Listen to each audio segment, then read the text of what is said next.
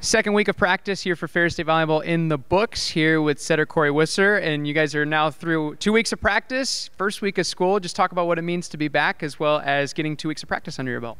Yeah, it's great to be back. And I'm just really excited. We have a really high competitive environment in our practices, and I'm excited to start school again and get in the flow mojo of having games. You guys have been together now for the last couple of weeks, and it's certainly brought a lot of the team chemistry and culture together. Just talk about just having the freshmen, a lot of these older faces coming back, and just getting everybody back together with the regular season just around the corner. Yeah, you know, the freshmen, I live with them in the dorms, and they're just awesome. They're really cool kids to hang out with, and the older girls are super encouraging, and they always have a lot of leadership for us on and off the court.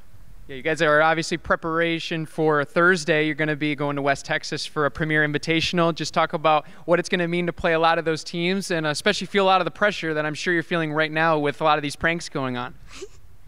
I'm just really excited to go to West Texas, and I think it'll be a good growth type of thing for us in our environment, and we'll see a lot of great competitive teams there. All right, thank you so much, Corrie, and thank you for bearing the elements to get through this interview. Thank you.